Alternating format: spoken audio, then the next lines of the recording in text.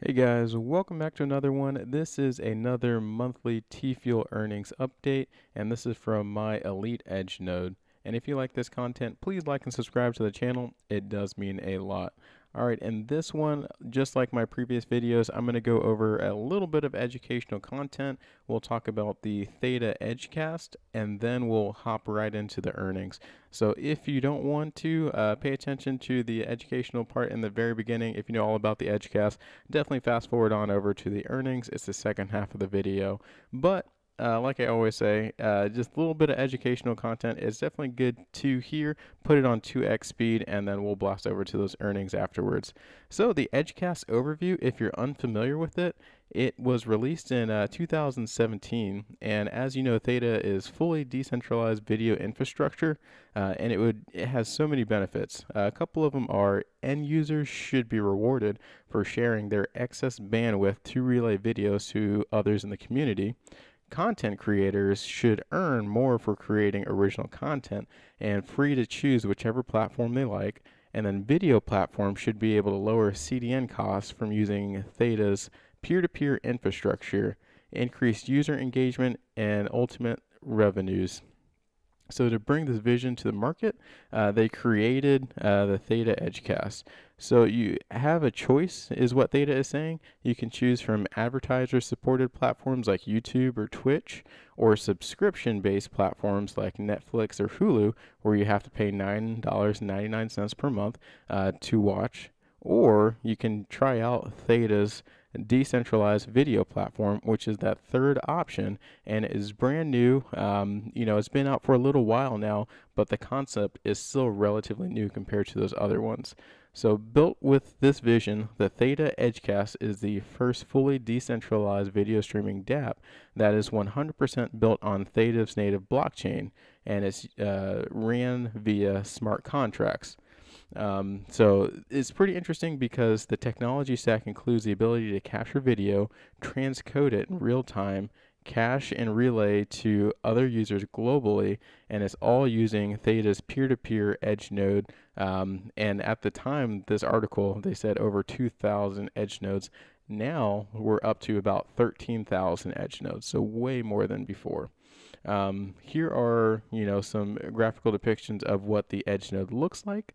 But we'll hop on over to Theta TV, where they also talk a little bit more about the Edgecast, and this is where it's utilized. So Theta Edgecast is the first 100% decentralized video streaming.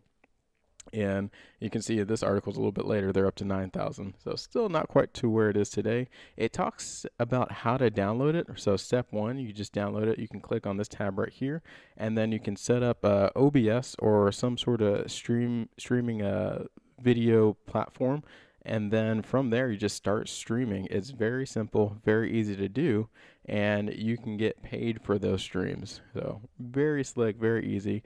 And a couple FAQs if you thought of something off the top of your head. My stream may not be working. There's an answer for that. Can I earn TFUEL? Yes, you can. Is there delay? Am I able to clip or rewind an Edgecast stream? Not yet, that hasn't come yet, but if we do check out the Theta roadmap, check out Q4 2021. Once again, we are almost to the end of Q4, so hopefully an update should be coming soon. We should see a little bit of news about this, but version 2 Edgecast fully decentralized streaming DApp. So it looks like they're revamping it. They're going to throw some updates on it, and it should be coming out soon if they stick to this roadmap, which Theta has been really good at sticking to the roadmap. So stand by for some updates there. Hopefully we can get newer version to that Theta Edgecast coming out soon. All right, so now this is what you guys came for. How much am I earning from my Elite Edge node? So if you can check out this month, definitely not quite as much as the month of October. I had a bunch of transactions in October. This month it definitely looks a lot less, but let's check it out. Oh, one thing I know, a couple comments I get, what equipment am I using? I'm using a Dell G7 Core i7. It's a 15-inch laptop, and I bought it in 2019. So it is definitely not the newest. It doesn't have the highest end specs, but it is definitely getting the job done, guys. So if we check it out, total invested about $3,500, and that remains the same. I haven't added to this yet.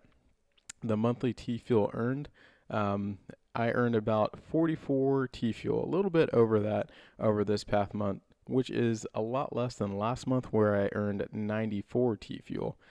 So that brings the grand total TFUEL to 322 TFUEL, which is not a bad number. And of course, we know the TFUEL price at the end of November, at the time of recording, TFUEL price has dumped with the flash crash over this past weekend. But as you know, at the end of December, it ended at around 31 cents, which is still slightly less than when I invested. It was around 35 cents. So the number of transactions, just continue to roll through this. 9 transactions in the month of November. Once again, if we compare that to October, I had 19 transactions, so less transaction then. The monthly USD earned over this month was $13.64. And then another comment that a couple users have asked for is how much energy does my laptop use by doing this? And I did some rough math, and the numbers I found was about $1 actually. And you can check my math here. I checked out the cost, so I went to my energy company, I downloaded the statement, and it looks like I'm getting charged about a penny and a half for a kilowatt hour. My laptop uses 60 watts. And if you take 60 watts times 24 hours, divide that by 1,000, you get your kilowatt hours per day. And then from there, you multiply it by 30 to get your kilowatt hours per month. Once I got that number, then I multiplied it from the cost of fuel, once again, from my energy company, and I got about 69 cents. So it is definitely pretty negligible. The laptop energy cost, it is something to be factored. That is a fair question, but it is not a lot of money by comparison. Just thought I would add that in there, and I also factored that into the equation. So the total USD earned so far with my Elite Edge node earnings in the past 5 months is about $98.86. My return on the asset, and my asset I am classifying as my Elite Edge node, which I spent $3,500 to get.